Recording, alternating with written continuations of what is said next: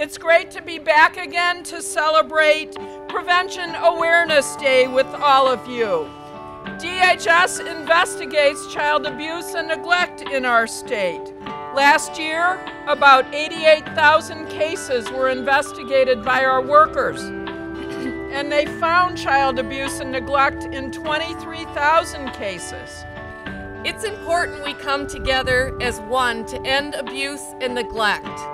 There is nothing more important than helping ensure the health, safety, and potential of Michigan's children. Mistreatment of children is heartbreaking in all forms, and we cannot forget about unintentional harm. Too often, our parental instincts to love and comfort our children end in tragedy when children are unknowingly placed in an unsafe sleep environment. This is the third most common type of death for infants. On average, more than 100 reported avoidable safe sleep-related deaths occur each year.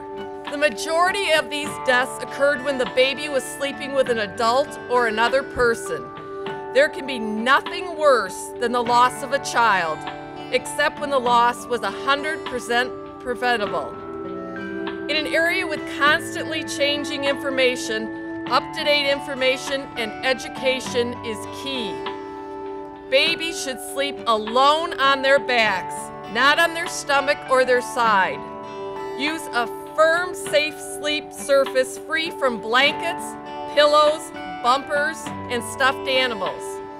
Put your baby in a crib of their own, never in an adult bed or on pillows or couches.